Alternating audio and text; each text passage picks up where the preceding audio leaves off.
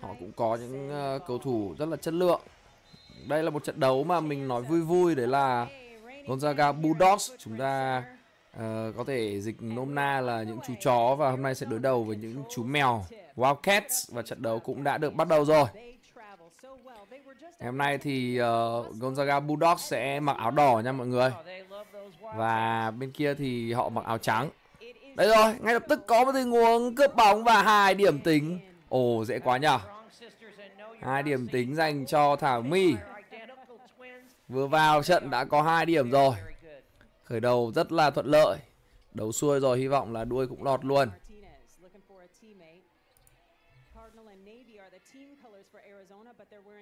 Hello, hello mọi người. Mọi người nhìn hình với cả nghe tiếng có rõ không ạ? Nếu mà mọi thứ đều ổn rồi thì mọi người chat lên để cho các anh em kỹ thuật nắm bắt được tình hình nhá. Tại vì mình vừa bình luận, mình vừa đọc chat, mình vừa check kỹ thuật thì nó cũng hơi nhiều tác vụ. Sẽ có các anh em kỹ thuật trực cùng với mình thì sẽ giải quyết các vấn đề liên quan đến âm thanh hình ảnh cho mọi người nếu mà chưa có chưa được chuẩn chỉ. Ok, mất bóng rồi. Không được. Phòng thủ tốt đến từ Eliza. Nhưng trước đó thì Arizona Wildcats họ cũng đã gỡ được một quả rồi. 2 đều.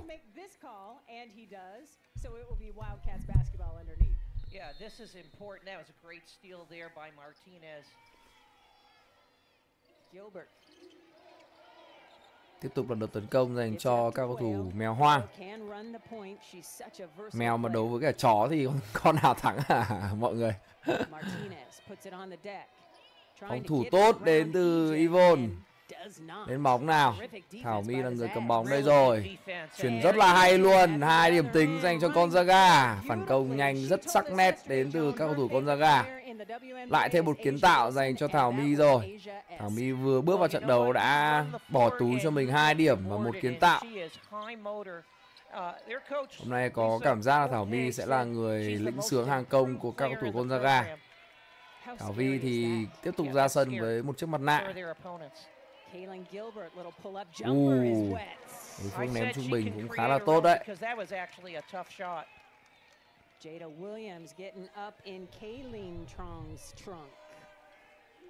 Nếu mà mọi người thấy ok rồi, mọi người spam 25 nhé. Yvonne Ejim. Đây là Thảo Vi. Chuyền bóng cho Ejim. Nhưng mà có vẻ như đó là một đường chuyền hơi cao. Cũng bị đối phương double team trong tình huống vừa rồi. 2 người kèm 1 khiến cho Thảo Vi cũng bị hạn chế những cái góc chuyền bóng. Đây là bà Lisa Fortier, huấn luyện viên trưởng của Gonzaga. Mọi người dậy sớm ghê ha. Giờ Việt Nam bây giờ là 4:30. Mình thì mình ở Dubai. Đang bình luận ở bên Dubai nha bà con. Cũng kìa. Họ tấn công nhanh đấy, nhưng mà chúng ta phòng thủ tốt này. Đến bóng nào. Brina Maxwell. Vẫn chuyển bóng tốt này.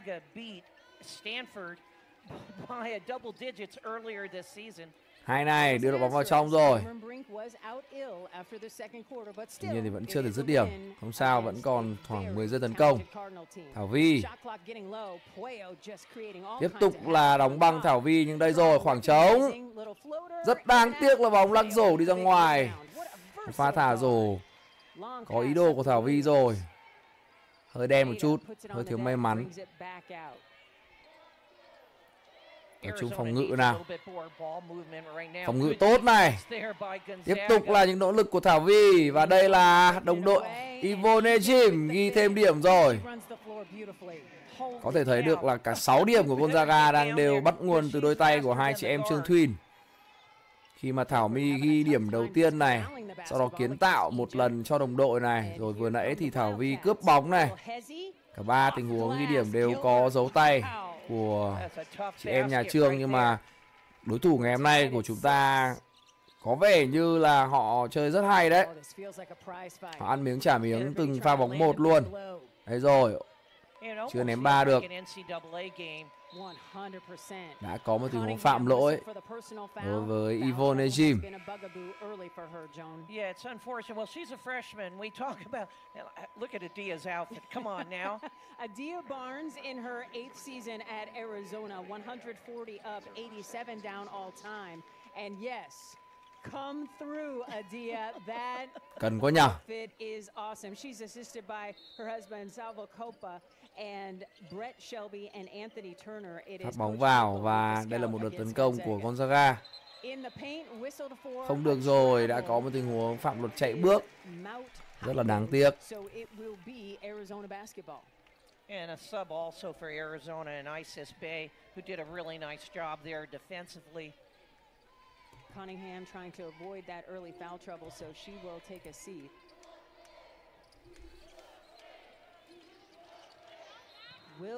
Tiếng còi cất lên rồi, đó là một pha phạm lỗi của Gonzaga. Có lẽ sẽ có 2 quả ném phạt dành cho các cầu thủ Wildcats. Vâng, Arizona Wildcats này họ cũng đang thắng 8 thua 3. Họ cũng đang có một phong độ rất là tốt đấy.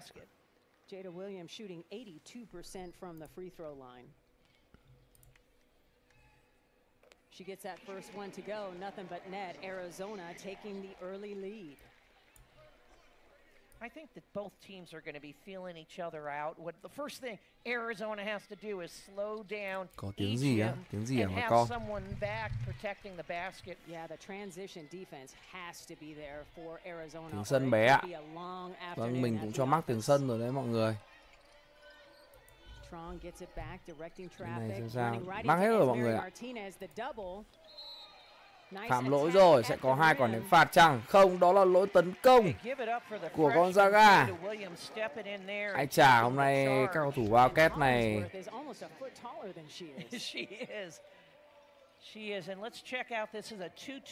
nguy hiểm phết nhỉ, trông cái năng lượng của họ kìa. Rất là nhiệt luôn.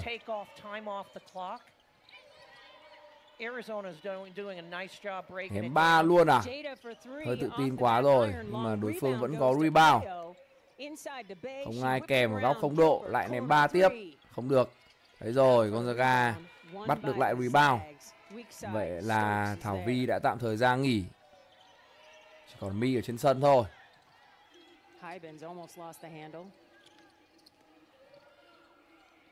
Đưa bóng vào, không được.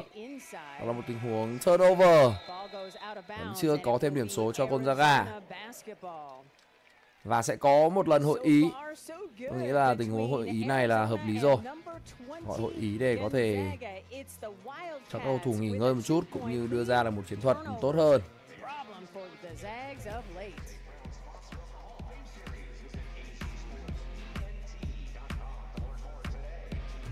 Welcome back to the Footprint Center here in downtown Phoenix, where Arizona has a 2-point lead on number 20, Gonzaga. The Zags have been working in transition well, Joan. Well, all their baskets have come in transition. It's amazing, and there's a steal there, but how about Ejim running the floor? My goodness, you better know where she is and get someone back to protect.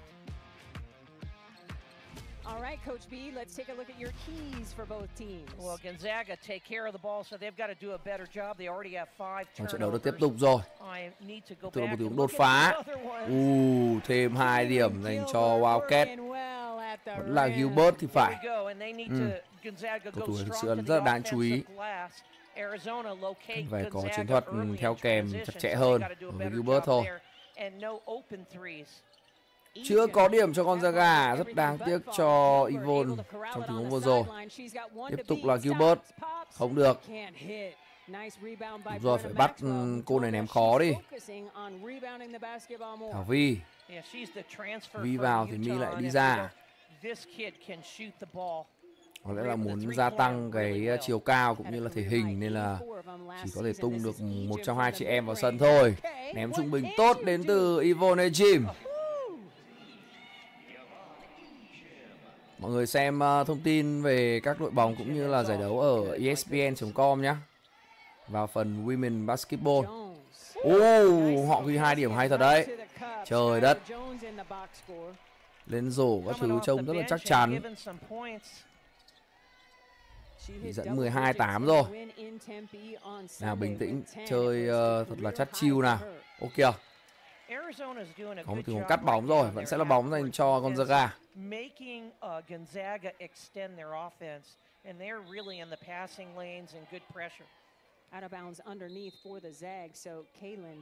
Mọi người nếu mà đang không vào được những cái link cũ của Thập Cẩm thì các bạn gõ thử live 6.thapcẩm.live nhá. Xem là có vào được không nhá. Hoặc là nếu mà mọi người bị nhà mạng chặn hoặc là có một cái vấn đề gì đấy về đường truyền, về mạng thì sử dụng thử cái ứng dụng 1.1.1.1. Vâng, Vi lại vào sân rồi. Một tình huống phạm lỗi đến từ một cầu thủ của Wildcats.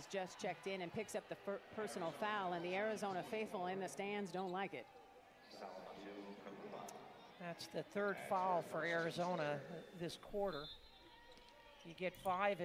Các bạn còn lại vẫn đang xem ổn đúng không ạ? Chắc là chỉ có một vài bạn là đang chưa kết nối được vào thôi. Mình thấy mọi người vẫn đang xem rất là ok. Mình cũng đang thấy đường truyền các thứ ok. Thảo My. Họ 2-1 đối với Yvonne nhưng họ bỏ quên một sát thủ ở vòng ngoài rồi. Đó chính là Thảo Vi. Này thì 2-1 ở trong này. Rõ ràng vừa nãy cái HUD, cái hút nó hiện lên. Chiến thuật của Arizona Wildcats trận này là không để cho đối phương ném open 3. Nghĩa là không để cho đối phương ném những tình huống 3 điểm nó quá trống trải. Nhưng vừa rồi thì họ đi ngược lại với chiến thuật của huấn luyện viên rồi. Họ dám để cho Thảo Vi open chống trải trong tiếng vừa rồi. Họ 2-1 đối với Yvonne. 2-1 nè. 3 điểm luôn. Thế là rút ngắn khoảng cách xuống chỉ còn 1 point game, 1 điểm. So Callie Stokes picks up the personal foul. She will take a seat for Gonzaga. Tiếng sân mình đã cho mắc rồi mọi người ạ. Họ ném trung bình cũng rất mượt. Mọi người chờ tí xem, chịu khó xem nốt hiệp 1 này nhá. Xong rồi mình sẽ cho thêm tiếng sân lên. Quả đấy mà bước á. Quả đấy 2 bước lên rổ chuẩn mà. Kìa, trọng tài không tính điểm mà. Trời đất.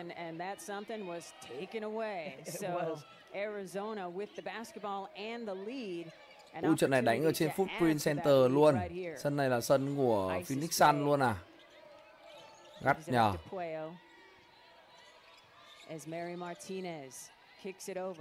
Họ cũng ném 3 này. Không được. Chúng ta thủ tốt rồi. Thảo My cầm bóng lên. Đây là Vi. Tuột bóng rồi. Rất đáng tiếc.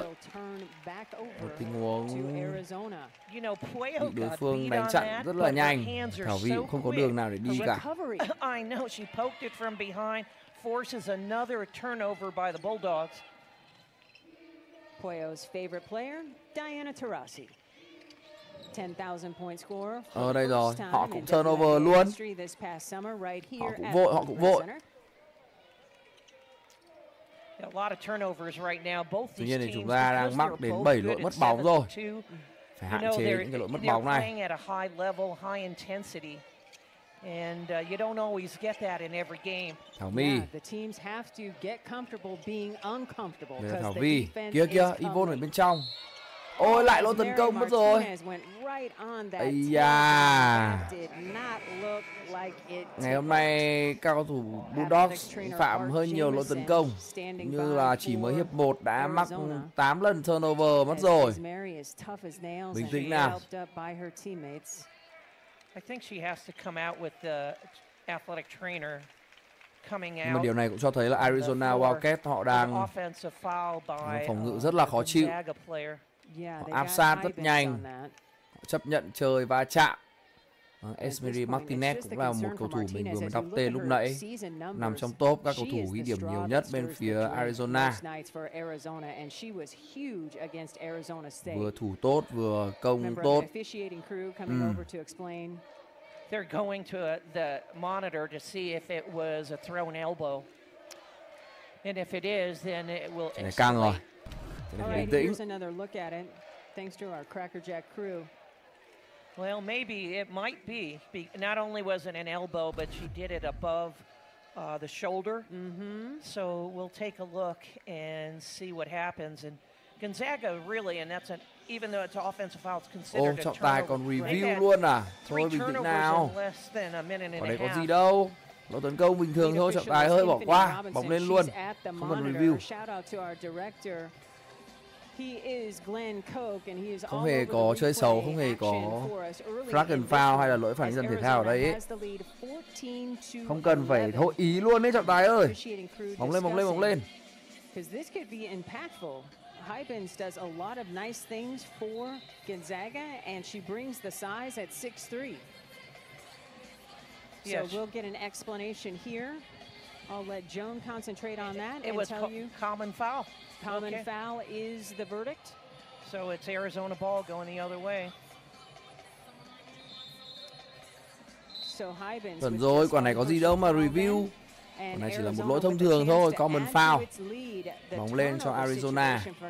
Đội nó không chịu thật đấy nhỉ. Thủ giáp công cũng khó chịu. Còn đang được đánh ở trên sân của Phoenix Sun luôn đó. Sân này là một sân rất là xịn. Yeah, she'd like to see Arizona make a three here to stretch the defense a little bit. But take care of the ball. Hợp tốt này, họ ném 3 này. Không vào rồi. Không rebound được. Thảo My đã chạm được vào trái bóng rồi. Thủ tốt nào, tay lên. Đúng rồi. Yvonne có được defensive rebound. Đưa bóng ra cho Thảo My. Hay này, di chuyển hay quá. 2 điểm tính dành cho Gonzaga Bulldogs. Phối hợp rất hay. Tiếp tục là những tình huống bắt double team trap 2 người của Arizona, nhưng họ phải trả giá ngay. Mất vị trí cái là chắc chắn sẽ có những tình huống di chuyển như vừa rồi của Yvonne vào. Đây rồi, rebound nào, rebound thành công. Đưa bóng cho My. Nào bình tĩnh thôi. Đúng rồi, tạo một vài đường truyền đi. Ném luôn à? Ui cái gì đấy? Cái gì đấy? Không vào rồi. Đúng lúc ném của bé Vi thì tự nhiên sóng truyền hình lại có vấn đề. Đây rồi, câu lỗi tốt, Hanovi. Tuyệt vời. Không sao Vi ơi, ném trượt nhưng mà phòng thủ thế này là quá hay.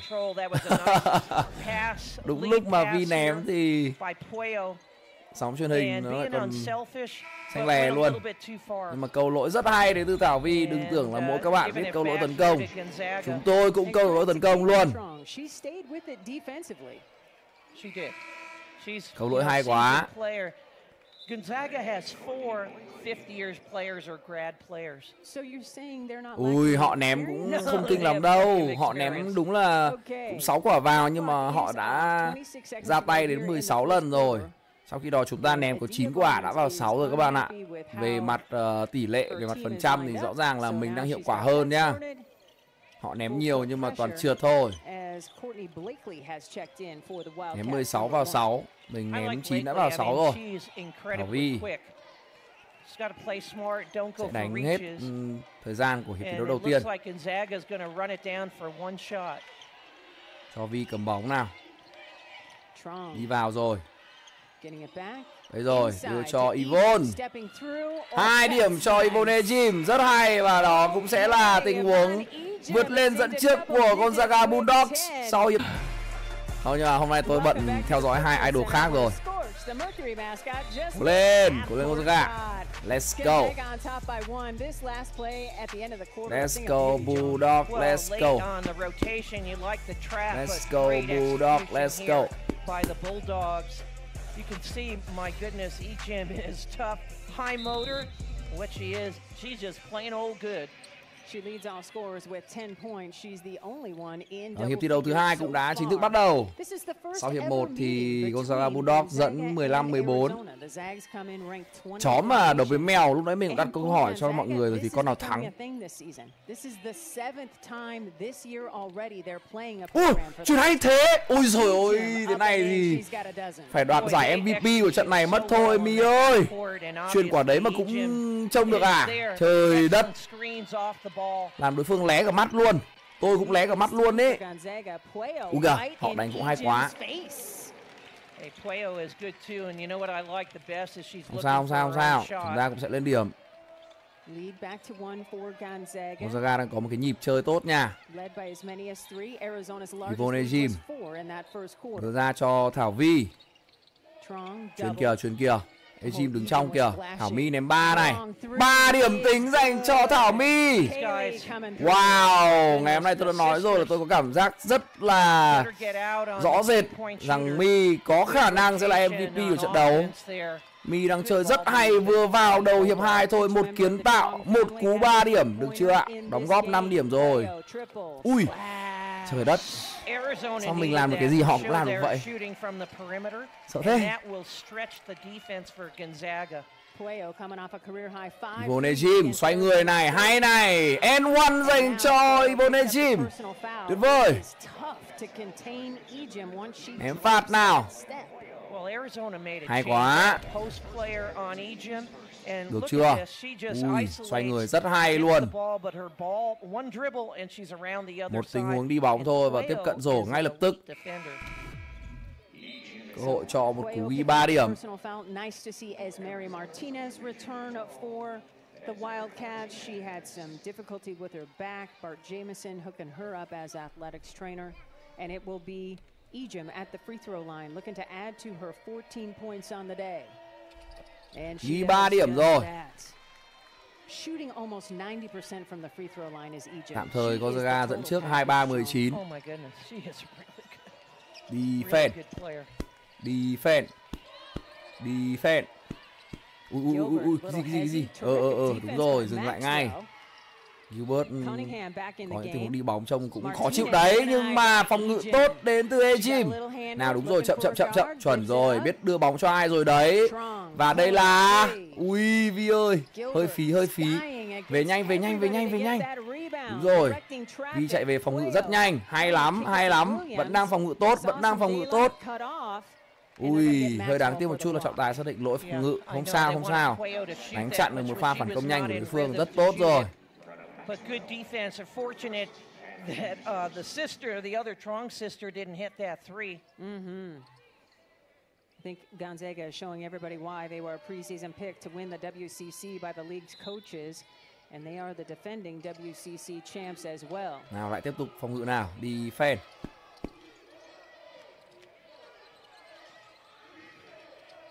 Phòng ngự tốt rồi. Around the defender. Vẫn đang phòng ngự tốt. Martinez on the deck. Hay này, phòng ngự rất hay đến từ Gonzaga. Ejim is showing she can do it at both ends. She's not only a great offensive player, but she can bóng play ra cho defense Ejim. too. Ai nhận đây? WNBA personnel in the building loving what they are seeing from number 15 for Gonzaga. Bị phạm lỗi, câu lỗi tốt lắm Vi ơi. Tuyệt vời. Họ có 2 lỗi đồng đội trong hiệp này rồi. Tốt.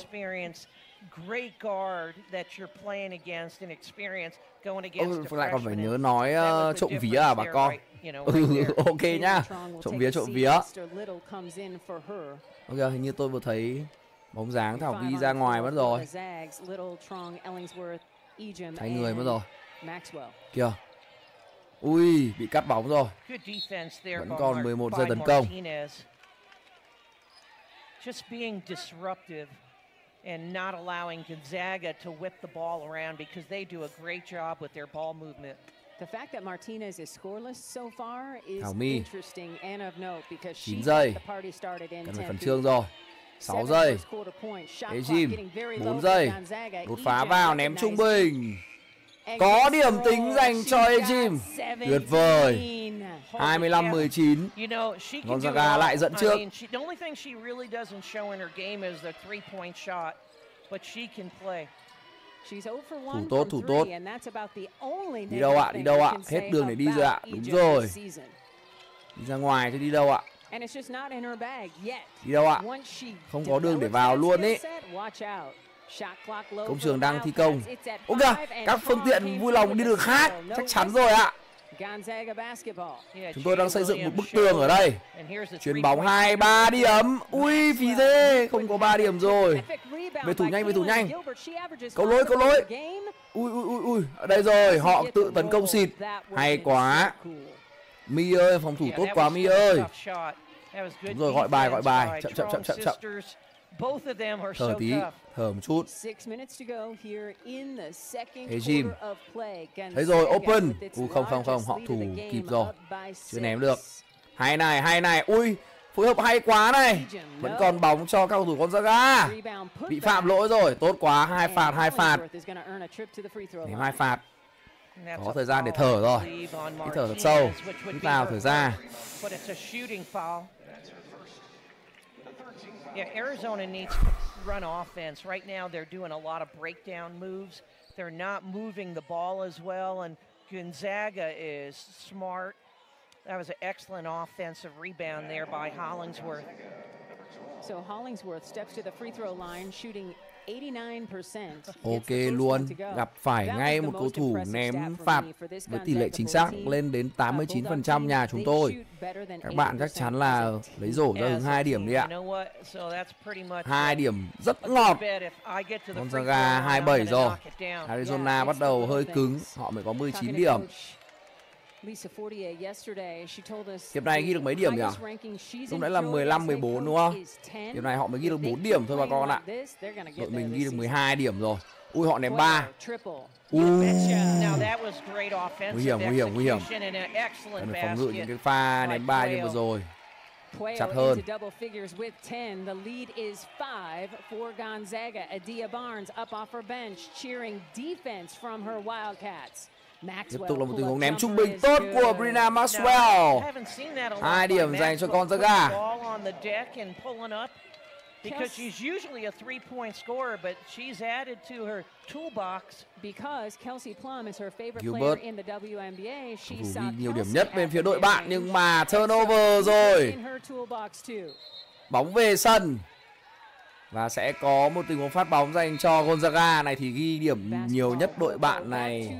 Time out. Được chứ, có quan tâm xem là có nhiều người xem không. Với mọi người phải chịu khó đi ngủ từ 8-9 giờ thì mới dậy được.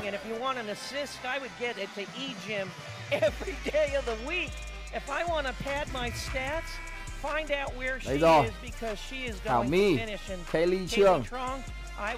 Hôm nay thì nhà đài đã viết đúng chữ chương rồi các bạn ạ. 5 điểm, ném 2/2. Cùng với một loạt những kiến tạo rất là hay. My tạm thời ra nghỉ để cho Vi thay thế vị trí. Ok, ngã. Không sao, còn bóng. Vẫn đang là Vi, không được rồi, họ bắt bài. Về phòng ngự nhanh nào, không kịp chăng? Họ phối hợp hay quá. Bình tĩnh thôi. Fast break and selfish basketball. And that is fun to play with and fun to watch. Mình bị đau tay à? Có vẻ là đang... Ok, lại turnover rồi, bình tĩnh nào. Không sao, ít ra thì cũng đã khiến cho đối phương dứt điểm khó. Tuy nhiên thì họ cũng đã câu được lỗi rồi, sẽ có 2 quả ném phạt. Bình tĩnh nào. Sau tình huống time out thì có vẻ như là chúng ta đang hơi cuốn quá vào lối chơi của họ. Chậm.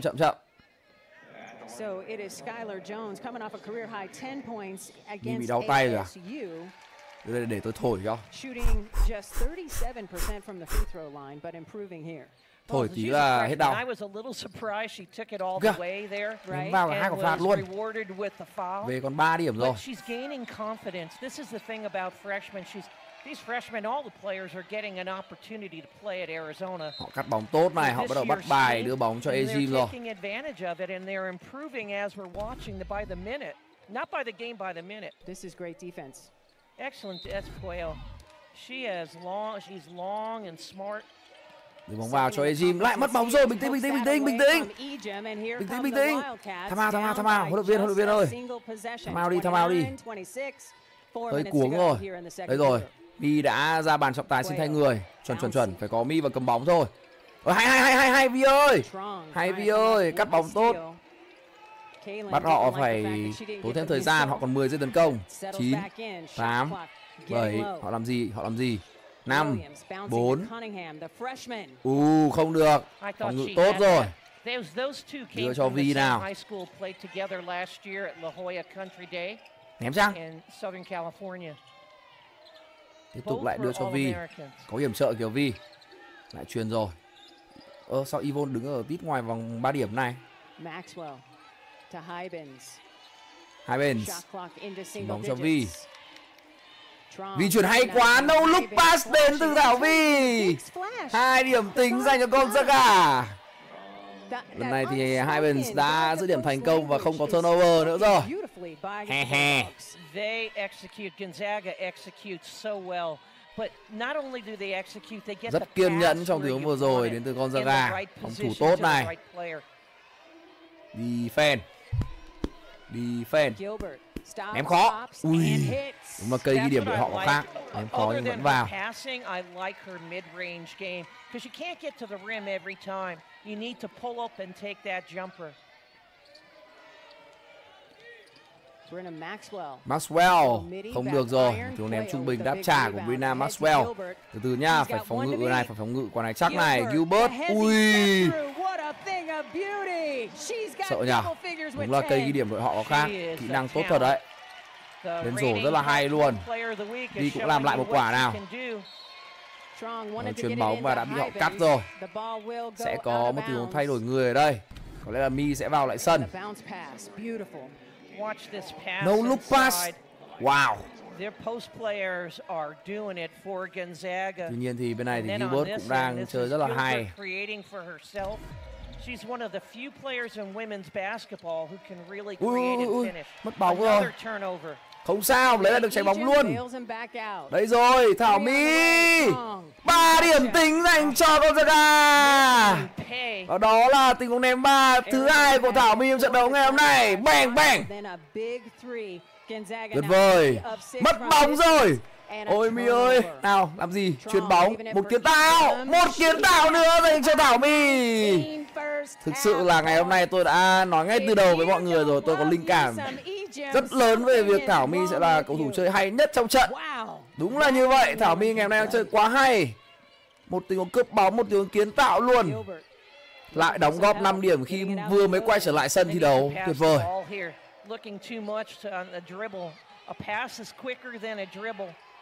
I love you chill chill. Ok. Đi đâu? Ui, họ vào nhưng mà không lên được rổ. Tuốt cả giây rồi kìa. Đây rồi, ném trung bình nào. Không được. Về nhanh. Còn 1 phút thôi, cố gắng bảo toàn lợi thế dẫn 6 điểm. Dẫn được hơn thì càng tốt. Ui, họ ném 3. Không được. Họ ném 3 láo này. Rồi, đúng rồi, chậm thôi Mi. Đưa bóng cho Vi luôn à? Vi làm gì ạ? Thôi bình tĩnh nào, bình tĩnh. Đúng rồi, mình còn nhiều thời gian. Ném 3 luôn à? Vội vàng chăng, nhưng Yvonne quỳ bao hay quá. 2 điểm dành cho cầu thủ Gonzaga. Tuyệt vời. Không gì để chê nữa rồi.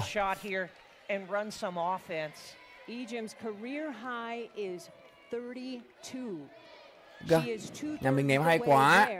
16/24. Nhà họ ném 12/28. Gilbert put her shoe back on. Đúng rồi, phòng ngự nào. Defend. Đi đâu? Làm gì?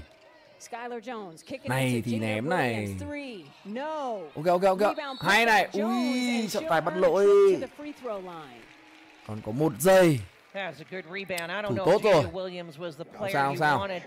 Một phạt trượt. Tôi tin là sẽ có một quả trượt.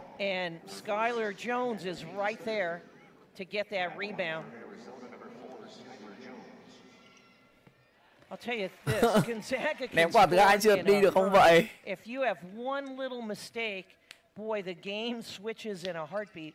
Ui, sao nhà họ ném phạt ghê thế nhỉ? Thôi không sao, chúng ta sẽ cầm bóng cho đến hết giờ. Vâng, 38-32 là tỷ số sau 2 hiệp thi đấu đầu tiên. 6 điểm cách biệt dành cho các cô gái Gonzaga Bulldogs của chúng ta.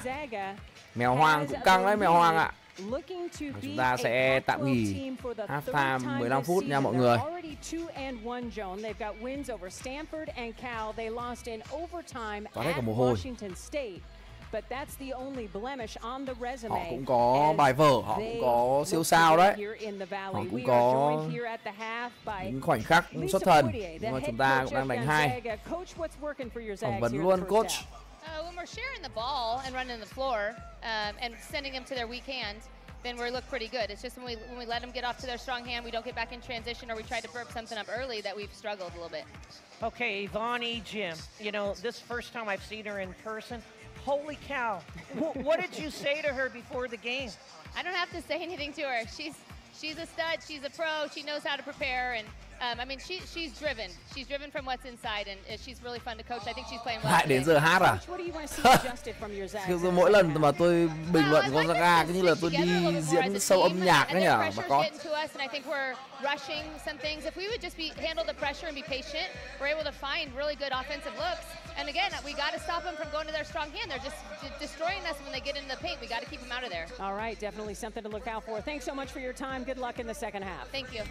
Vâng, huấn luyện viên Lisa Fortier vừa nói là ban đầu thì hơi có một chút choáng choạc, nhưng mà về sau chiến thuật phòng ngự của Gonzaga là không để cho đối phương đi bóng sang bên tay thuận. This is important. Not only important possession here for Arizona, but the next few minutes đợt are tấn công dành cho Arizona. how Arizona handles the pressure here. Get some points on the board. Okay. Phòng ngự tốt này, họ không biết làm gì. Phòng ngự tốt tiếp này, họ lại đang không biết làm gì. Ăn một block. Hay quá luôn Ejim ơi. Vonny. Bóng về tay của Mi rồi. Trận này hôm nay Mi đánh quá hay ấy. Tiếp tục là Mi chuyền bóng. Yvonne làm gì đây? Fade away 2 điểm. Wow. Tôi biết nói gì nữa đây ạ. Quá hay rồi. Trời đất. 26 điểm trong khu vực hình chữ nhật dành cho Gonzaga. Ejim đang có 23 điểm trong trận đấu ngày hôm nay. Nói gì đó đi ạ. Nói gì đó về người chơi này. Quá tuyệt vời rồi. Phòng thủ tốt. Cho họ ném đi. Họ ném không vào đâu. Chuẩn đấy. Vẫn đang phòng thủ tốt. Họ có rebound, họ được tấn công thêm một đợt nữa. Gilbert ném trung bình không thành công. Đây rồi. Đưa bóng lên cho Thảo Vi. Tiếp tục một đường truyền cho Yvonne. Trời ơi, đánh hay quá. 4 điểm liên tiếp dành cho Ejim rồi. 14 điểm cách biệt dành cho Gonzaga. Chưa thắng, mọi người bình tĩnh đừng chủ quan. Còn tận nửa hiệp 3 và cả hiệp 4. Nhưng mà họ turnover rồi. Tuyệt vời. Great defense by Gonzaga. Wow, look at this. Like I said, if you want to get a nice assist, pass it into Ejim. Đây rồi. Điều mà tôi chờ đợi. Không được rồi, không sao, làm lại. Đây rồi. Không phạm lỗi à? Vẫn đang là bóng ở trong sân, nhưng mà về tay của Wildcats rồi. Con mèo này. Lên rổ à, lên được không? Không lên được. Phạm lỗi. Sẽ có 2 phạt dành cho Wildcats. Mèo hoang. Gonzaga, my goodness. They are running the floor. It was actually an outstanding pass from Ejim out to one of the Người đang trongs đề nghị tôi nhai mèo nhưng không được. Bình tĩnh. Vi ra sân rồi. Ở hiệp này thì các cầu thủ Gonzaga đang field goal 0/4. Họ chưa ném được một tình huống bóng sống nào. Trong khi đó thì Bulldog đã có 4/5 lần trên bóng sống tốt rồi. Họ này phạt tốt nhỉ? Vừa mới khen xong. Mình xin. Vừa mới khen xong ấy. Hảo Mi. Ok, phạm lỗi chứ còn gì nữa. Kéo đồng đội dậy nào. Mấy lỗi đồng đội rồi nhỉ? And she is such a good player and so important for what Arizona wants to do. It is, you know, but she got banged up early but has had 6 phút 22 giây. còn lại của hiệp thi đấu thứ defensively, she's 3. been picked on a little bit too. Thảo My So Trom phòng ngự giáp với Thảo My rồi. Blakely with Phòng all ngự giáp that mình speed. chuyển cho người khác. Hay này, 3 điểm. Maxwell 3 điểm tính dành cho Bulldogs. My goodness. Let's go Zax, let's go. 16 điểm cách biệt rồi. Hay da, tưởng phải con mèo thế nào. Tôi đang chờ đợi, tôi đang chờ đợi. Tôi đang tích tụ. Chỉ chờ một tình huống thôi để tôi có thể bung. Nào, My ơi, Vi ơi, ghi điểm đi. Brenna Maxwell picking up her second personal foul. It'll be ball out of bounds underneath for Arizona. What do the Wildcats Bóng need được to đưa show vào up cho right Wildcats. now? They Chúng need ta to vẫn just đang have phòng a ngự couple tốt. good minutes of Ê, My có They chút do and get good trượt chân, offensive ngã chút không sao, vẫn đang theo kèm rất giáp. Yvonne làm gì? Nhìn huấn luyện viên gọi chạy bài. Còn 5 giây thôi, chạy bài sao kịp, chạy bài sao kịp, chạy bài làm sao kịp. Gilbert. Cố gắng lên rổ. Wow. Đúng giây cuối cùng họ ném vào. Đúng là Gilbert vẫn là cây ghi điểm số 1 của Wildcats. Bao vây Thảo My à? Thế thì mất người này. Rồi, Thảo My sẽ lên nhận lại bóng. Bình tĩnh, đúng rồi, bình tĩnh thôi.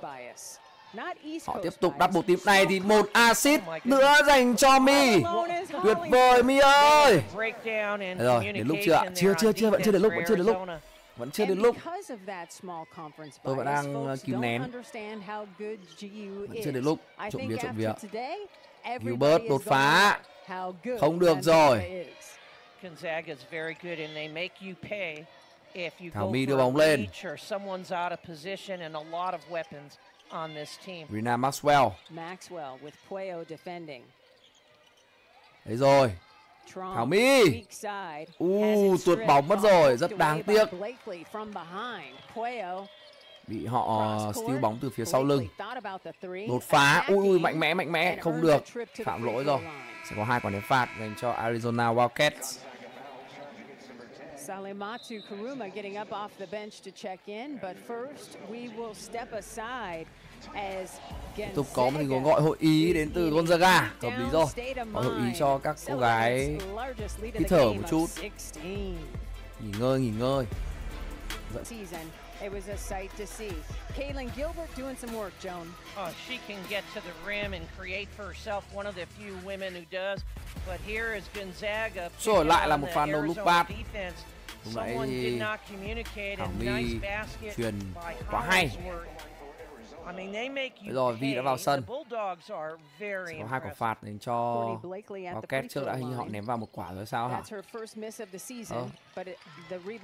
luôn quả thứ 2 rồi. Nhưng mà lại rebound được trái bóng này. Ngã. Làm gì? Đưa bóng đây ngay. Làm gì? Đột phá lên rổ. Hay này. Bình tĩnh nhá. Tập trung. Có 13 điểm thôi, tập trung. Ném 3 luôn á. Wow. 3 điểm tính dành cho Bulldogs. Trời đất. Tình huống ném 3 vừa rồi của ai vậy? Maxwell à? Trời ơi. Tự tin quá. Người ta ghi 2 điểm, mình phải ghi 3 điểm mới chịu cơ. Gilbert, khó rồi. Làm gì ạ? Đưa quả bóng đây. Đây rồi. Ui không. Họ ném vào luôn. Gắt. Họ bắt trap luôn. Nhưng mà phạm lỗi ngay lập tức rồi. Một tình huống thoát trap tốt đến từ Thảo Vi. 5 seconds left on the 30-second clock. So you have 10 seconds to get the Đi ball. đau tay rồi á? Đâu? Đi đau tay đâu? Đưa đây. Salimatu Karuma knocked some Đâu. baskets. They needed some Sao scoring. mọi người nhìn kiểu gì nhanh đấy? Lại thao ao à? Buckets by her. So Gonzaga trying to avoid the 5-second violation for not being able to get the ball across half court. 48 on it, quickly calling a timeout. Họ gọi cả trợ lý huấn luyện viên nam vào để vẽ bài cho các cầu thủ đánh rồi. Huấn luyện viên trưởng là đang không thể chỉ đạo hoàn toàn được. Trợ lý huấn luyện viên phải vào luôn. to get the ball across, and there it is, pretty easy. No worries. Vẫn đang tiếp tục là Bulldog này thì bắt chát toàn sân này, 2 điểm tính cho Gonzaga. So this is the thing that's going on. Arizona loves to trap, and that sounds great. Đau tay mà đánh vẫn hay thế thì không đau tay đánh cỡ nào nữa. Sót quá nhỉ. Tôi mà ở đấy là tôi thổi rồi đấy. Gilbert không được rồi. Bóng về với Gonzaga. Phi có bóng rồi, xoay người tốt. Phá qua 2 người và chuyền bóng cho đồng đội ném 3 điểm tính dành cho Maxwell. Đây Mi vẫn đang ngồi kia mà có thấy bị gì đâu nhỉ? Tôi bảo rồi, nếu mà đau là tôi thổi cho ngay. Yên tâm.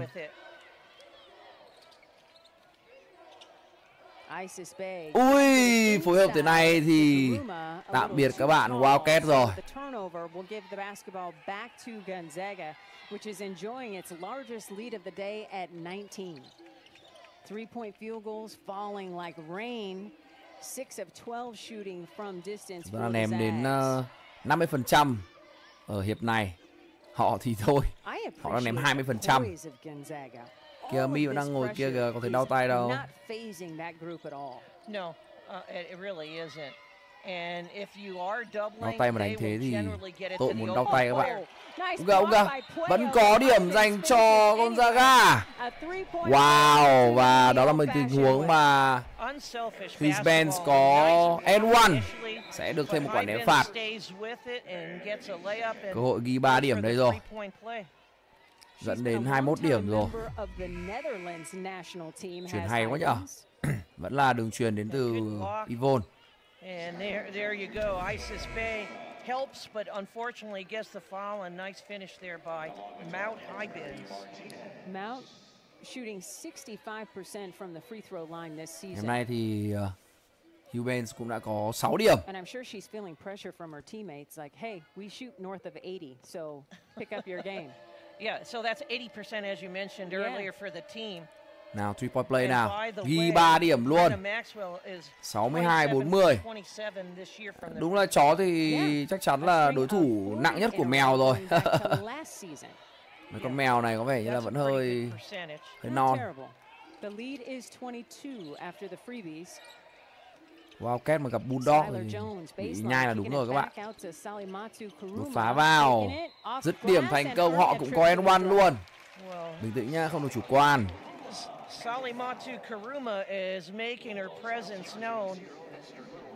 Mi lại vào sân đây rồi. Đâu tay đâu, xòe ra tôi xem nào. But this is a team that moves the ball faster. So a pass is faster than a dribble. So when they're trapping, it like has họ cũng ghi 3 điểm luôn. Đấy rồi Mi, chấm bóng. Lên bóng chậm nào. Ok, gọi Mi lên lấy. Chuẩn rồi. Chơi từ tốn thôi.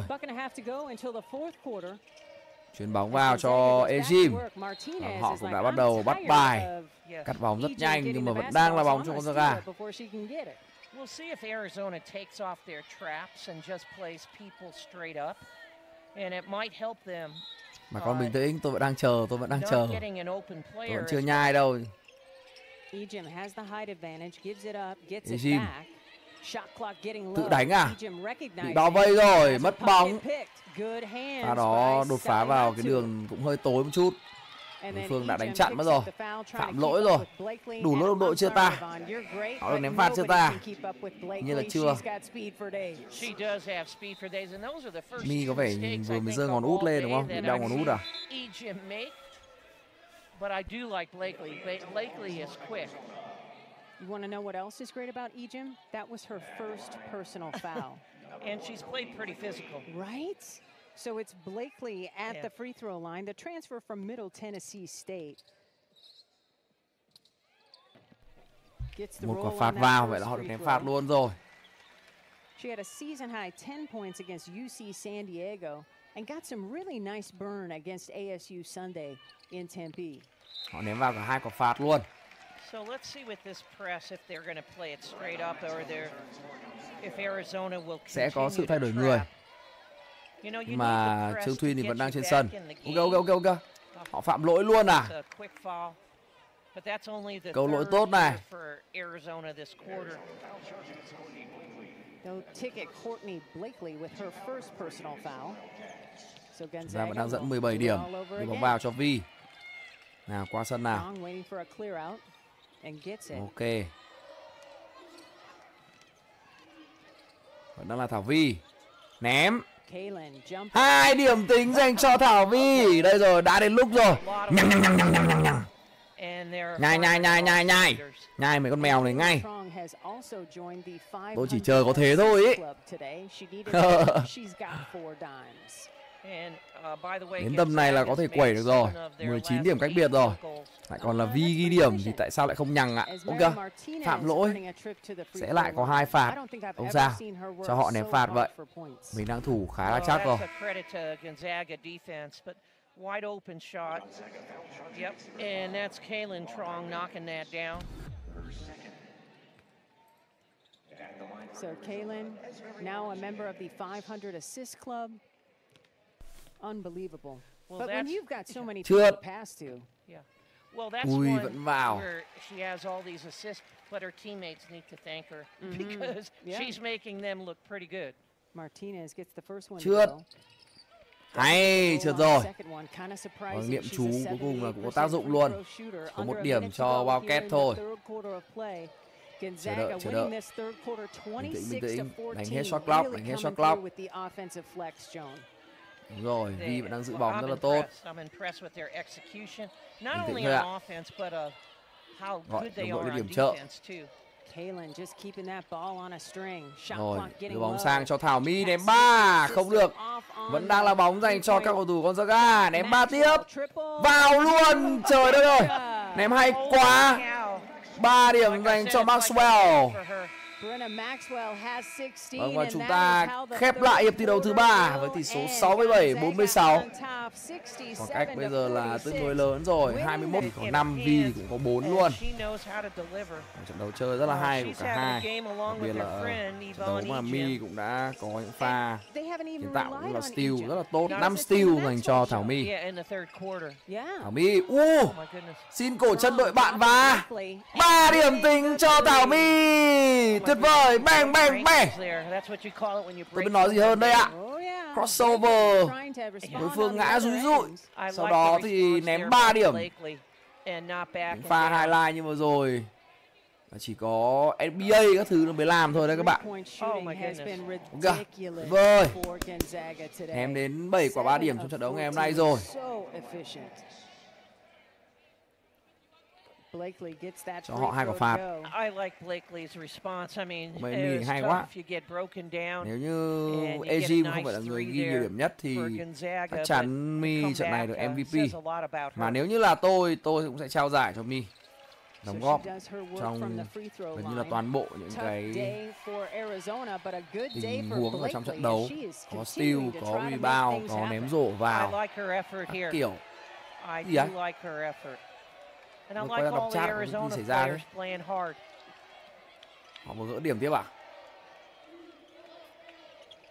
This full court pressure has Đấy been rồi, đưa bóng cho Vi, Vi lại bị đẩy ngã rồi. Picks up another personal foul. Thì có Yeah, phạm this is lỗi đến what từ I said, Wildcats. you know, when you try to Họ đang bắt double đầu these vội. guys Họ thua on 22 điểm, họ the phải vội players rồi. on Gonzaga, they're so heady and smart. They're going to figure it out and get you in a bad position, particularly when you're trying to trap. Someone else is going to be open. Đây rồi, Thảo My cầm bóng. So Ném it's quả 3 Kaylin nữa nào. Trong calling Lại out the crossover play. như vừa nãy ném quả And 3 what nữa a nào. luxury for Lisa Thêm phát nữa Fournier. nào. She basically has Không, 2 point lần này guards có on lẽ the là sẽ all đổi the chiến time. thuật. You do, and not only are they good point guards, they're twin sisters. Brenna Chạy bước à? Maxwell, that's about the only Chạy thing bước. that hasn't worked for her today. She was whistled for steps as she tried to drive. She recognized that she had the height advantage on Gilbert and wanted to take her to the cup. So Arizona here needs to execute in the half court and get a good Lên bóng shot dành off cho here. Wildcats. Gonzaga has led by as Họ many ném as 3 4. Blakely không vào đâu ạ. firing the three. Đưa bóng Back đây. iron, battle Đúng for the rồi. rebound, won Một by rebound. Ejim. Vi cầm bóng lên. Ejim now with 8 rebounds, Hôm nay turnovers. Bulldogs có 14 They're turnover very nhưng mà low vẫn đang dẫn for 22 điểm. Arizona, when you look at the score, you would think they Hay would quá turn này, the ball Ejim. over a lot. Không được. Thiếu một chút may mắn.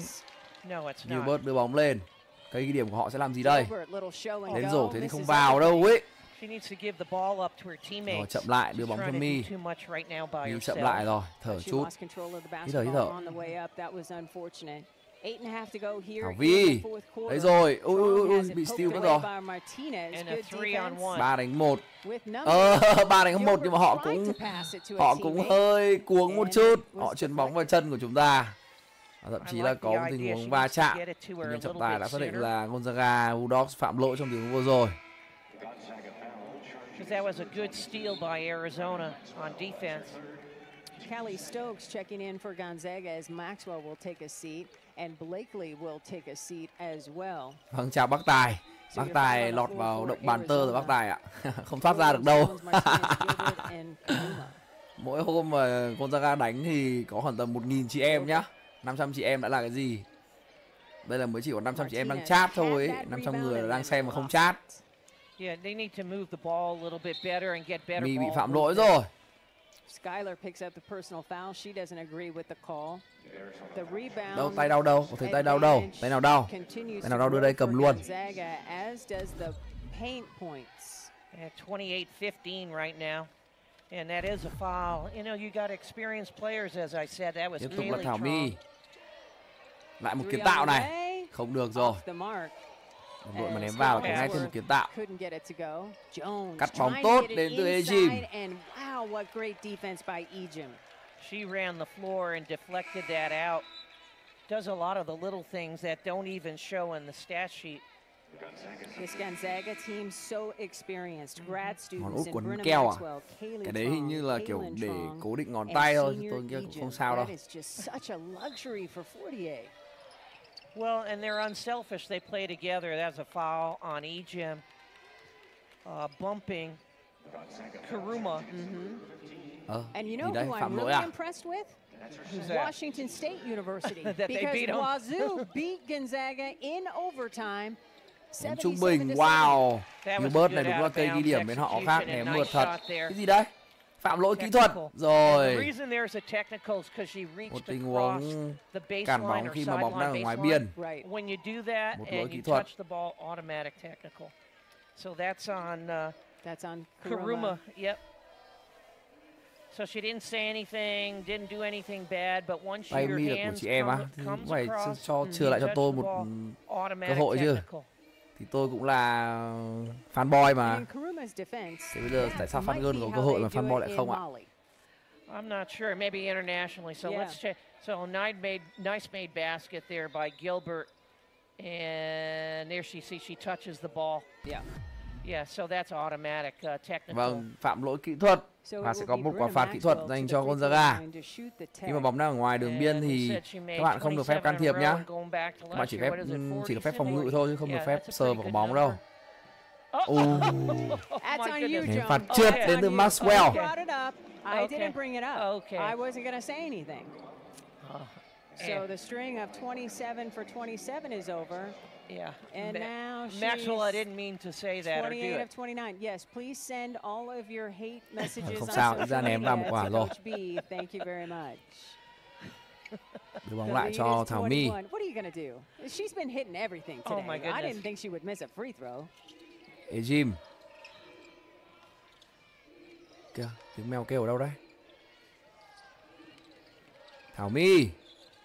Bị cướp bóng rồi. Phản công nhanh cho các cầu thủ Wildcats và họ lên rổ có 2 điểm. Bình tĩnh nào, không chủ quan, không chủ quan. Không chủ quan. Thảo Mi đưa bóng lên. Họ tự ngã, mình không làm gì cả. Chuyền bóng không? Vâng, dừng lại rồi, dừng lại một nhịp. Lại turnover rồi, bình tĩnh nào. Cần phải có những tình huống chơi cẩn thận hơn. 2 điểm nữa dành cho Wildcats. Thôi time out đi. Time out cho các cầu thủ nghỉ một chút. Đang có những pha turnover. Hình như là N1 nữa hay sao vậy? N1 nữa luôn rồi.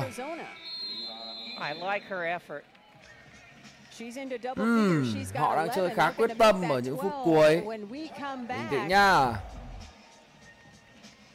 as the defense is turning to Chúng ta cần phải thực offense sự for bình the tĩnh này. Wildcats. And those points have all come in the second half. 7 points Rồi, in tôi phải the cổ vũ third rồi. quarter, 4 points here in the fourth Sau quarter, từ phát looking to này make it 5.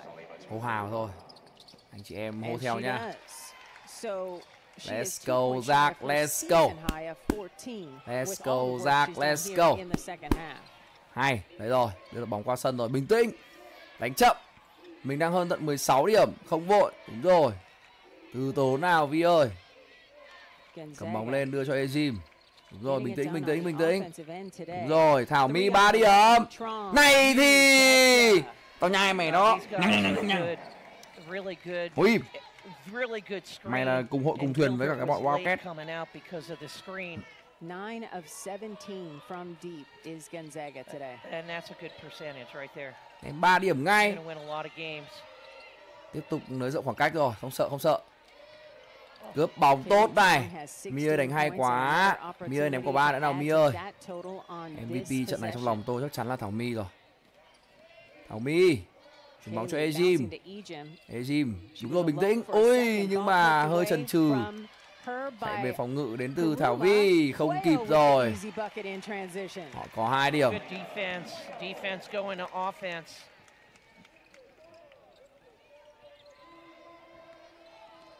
Đúng rồi, chơi chậm nào Thảo Vi ơi. Chuyển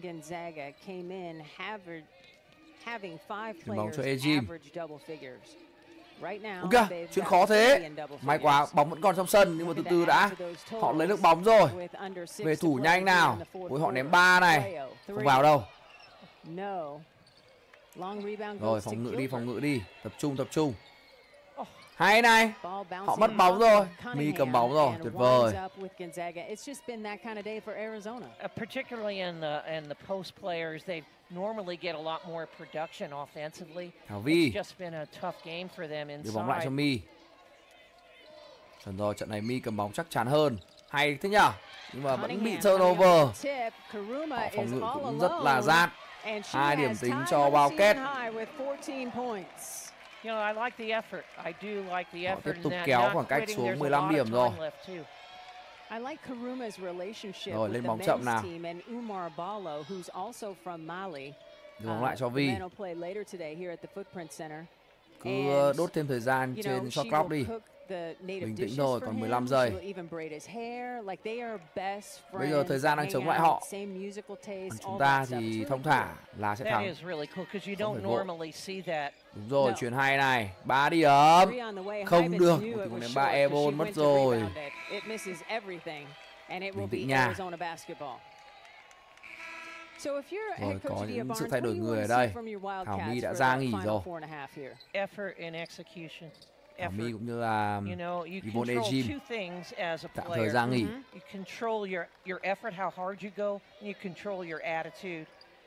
Từ lúc con mèo này nó vào đây nó đòi ngồi người tôi phát là có vẻ đang không ổn. Tại mày. Không à. Gilbert, ui 2 điểm rồi. Đúng là tại mày. Chết rồi. Bình tĩnh. Họ thủ giác quá. Ui ngã. Phạm lỗi rồi. Bóng mình. Còn có 13 điểm thôi này. Gonzaga has 4 fouls this quarter, so both teams, whoever gets a foul next time is automatically going to the free throw. Còn 13 điểm, còn tận 4 phút nhá, không được chủ quan. They're so good, you know, and they get rid of the ball when you double someone's rồi, chậm thôi. A little 6-0 run by the Wildcats. Vừa bị họ run 6-0 rồi, bình tĩnh. Đúng rồi Vi ơi. Đột phá hay này, 2 điểm. Rất hay. Tiếp tục nâng khoảng cách lên 15 điểm. Bây giờ họ có ném 3 không? Họ bị dẫn sâu này, họ cần phải ném 3. Ra phòng ngự 3 tốt là được. Ra đi. Đúng rồi, không cho họ ném 3. Rồi, thủ hay. Ui, họ có offensive rebound rồi và sẽ có 2 quả phạt. Cũng được, ít ra là không cho đối phương ghi 3 điểm. 2 quả ném phạt thì có khả năng trượt. So she has an opportunity to have a new season high. Mèo nhiễu sự thật đấy. is the redshirt senior. She does have one more year of eligibility, the transfer from Little Rock, and she has been a force this afternoon, Joan. Nào, niệm chú đi, niệm chú cho Ohio Valley hai Conference quả phạt Player of này the trượt Year đi, last trượt. season Hey. when she was at Little Ném Rock. chuẩn thế. So a new season high for her, 15 points. She's a Chưa, bucket, mày bị bảo Joan. là Her career phải đi high ra chỗ is khác rồi đấy. 32 points. I Nếu là like the vía không energy tốt đâu. she brings off the bench. Rồi họ ném phạt That trượt one một quả short, rồi, battle tốt rồi, for tốt rồi. rebound. Đưa bóng cho Vi. Red Vi shirts đột qua được rồi. glass today. Gonzaga Hay, giữ really bóng lại. controlling the Chuyền bóng vào. rebounding. Không ghi được điểm, hơi vội vàng một chút rồi. Bình tĩnh nào. 14 điểm dẫn trước. Chưa phải là an toàn lắm đâu. Ok, ngã. Đó là lỗi tấn công. Gilbert went too deep. I thought she Câu was lỗi gonna tốt pass đến it từ to Thảo Pueyo Vi. in the corner. Hoan hô She Thảo went Vi, it, you know, tỉnh she táo, went rất too tỉnh deep táo. on her penetration. This is a Thời good câu được time một to lỗi tấn remind công the của đối fans phương. at home that the restricted circle that's painted is just there. It doesn't apply anymore. It can be called even if the player is inside of it. Vẫn ổn nha, vẫn ổn nha. You know, Cần she đánh cẩn had, thận so thôi là that's được. the thing. You go too deep, and this is a experienced team and disciplined team. Nào, giữ chắc trái But I bóng nào, like giữ the chắc trái bóng. defense, particularly in the Ai đó ra half nhận court bóng for đi ạ. Arizona. Đấy rồi. Bên kia, chuyển sang bên kia. That's a reach Rồi, họ there lại phạm lỗi by the tiếp. freshman Jada Họ đủ lỗi đồng Williams. đội chưa ta? Hình như là rồi đó. Được ném phạt rồi đó. Hai phạt rồi, trọng tài đã ra hiệu hai phạt. The freshman out of Kansas City, Missouri, a 23 McDonald's All-American. And a slam All-American. They, like her and her teammate, Brea Cunningham, both Hai first quả team phạt. All-Americans. Cunningham has struggled today. Kelly Jada's Stroke worked really hard. I đang có mean, 2 this điểm, kid has a 2 great rebound, 2 kiến attitude tạo and trận đấu works ngày hôm really nay. hard. Ném thêm được một Stokes điểm gets nữa rồi. that first Tuyệt free vời. throw to go. 63% free throw shooter on the season, the redshirt sophomore from Redondo Beach, California. For the game, just so fans know, Điểm tính luôn. Gonzaga's shooting against a very good defensive team from Arizona, Có những sự thay đổi người 65% from the floor. để đảm bảo rằng là các cầu thủ đều được vào sân đồng đều. Như là sẽ có thêm thể lực cho các cầu thủ trong sân để họ phòng ngự. Tốt rồi. So under 3 to go here at the Footprint Center. Gilbert tiếp tục ghi được 2 điểm. Vẫn đang là những nỗ lực không biết mệt mỏi của Gilbert bên phía Arizona Wildcats. Nhưng mà tầm này nỗ lực nó là hơi muộn rồi. 14 điểm cách biệt. Thảo My. Đúng rồi, cứ câu giờ thôi. Khi nào có 5 giây mình vào đánh. Trống này, thậm chí là còn không ném luôn. Chuyền bóng cho Ejim, Euro step, không được. Có offensive rebound và đã bị phạm lỗi rồi. Sẽ có thêm ném phạt. Well, that's good news to bring great basketball here for both men and women here to Phoenix. Eliza Hollingsworth sẽ được ném 2 quả phạt. Ok, lại là một ngày bình luận Gonzaga thật vui với một chiến thắng. Yes sir. He. Và như là ví của tôi với Gonzaga khá là hợp. Hoặc cũng có thể là đang chưa gặp những cái đội quá mạnh. Nhưng mà chúng ta cứ tự tin, ăn mừng với nhau. Ví của tôi hợp, Gonzaga mạnh, đánh hay. Cũng là một đội top của quốc gia chứ không phải là vớ vẩn đâu.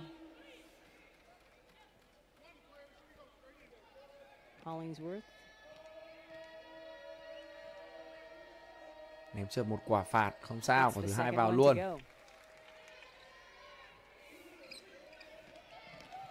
Lên bóng dành cho Wildcats, những nỗ lực cuối cùng của họ. Gilbert làm gì ạ? Phối hợp hay đấy chứ. Nhưng mà phối hợp lại hơi rườm rà một chút. Tiếp tục làm một từng ghi điểm. 2 điểm cho Wildcats. Bên kia có Kuruma chơi cũng rất là hay. Ghi 17 điểm rồi. Mà không hay bằng Thảo My bên tôi rồi các bạn.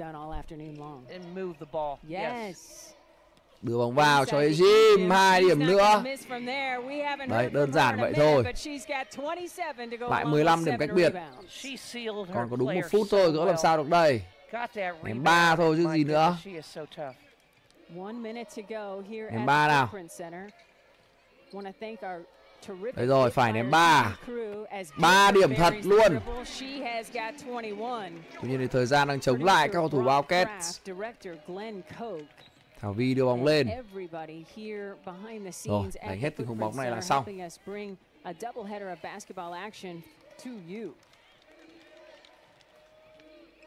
Gonzaga just taking its time with this W in the Tận dụng bag. rất tốt thời gian trên shot clock. 8 giây, ném 3 luôn đến từ Vi. Không vào. Không sao. Ném có lẽ là cũng để kết thúc trận đấu thôi. Họ cũng ném 3. Không được. Ở đây rồi. Chiến thắng về với Gonzaga Bulldogs. Một chiến thắng rất thuyết phục. 81-69, 12 điểm cách biệt. Xin chúc mừng cho Thảo Vi, Thảo My và những người đồng đội.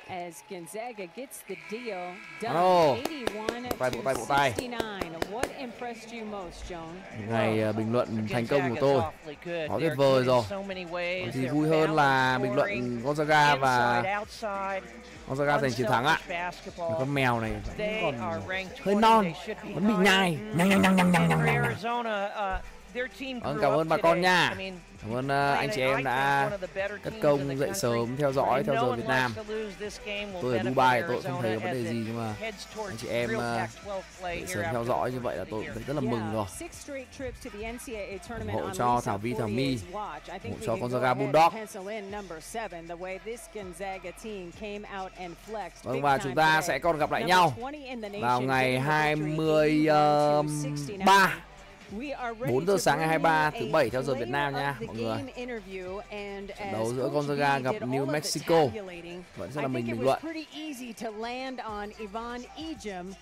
Trước mắt là như vậy, sau đó thì sẽ đến một quãng nghỉ cho các cầu thủ Gonzaga.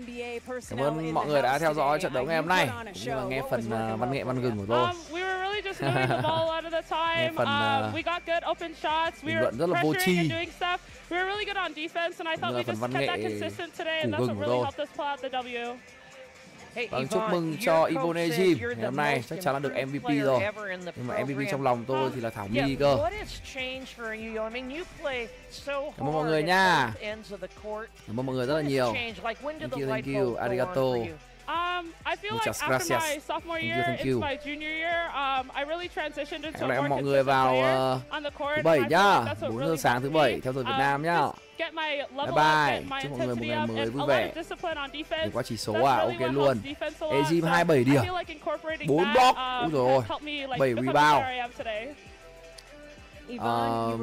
Thảo My 16 điểm, 5 tình huống kiến tạo và 6 steal. Trời đất, 6 steal luôn, 6 lần cướp bóng, 5 lần kiến tạo. Vì ngày hôm nay thì thầm lặng thôi, đóng góp rất là thầm lặng, 5 điểm nhưng mà cũng có 6 kiến tạo. Những cầu thủ khác cũng đóng góp như là Maxwell 17 điểm, Eliza Hollingswood 5 điểm. Có Hughes ở bên hàng dự bị thì ghi 7 điểm, Stock ghi 4 điểm. Đó là chỉ số của Gonzaga Bulldogs ngày hôm nay. Người cây nhiều điểm nhất thì vẫn là Ejim. Tôi đã nói rồi, MVP trong lòng tôi chắc chắn vẫn là Thảo My.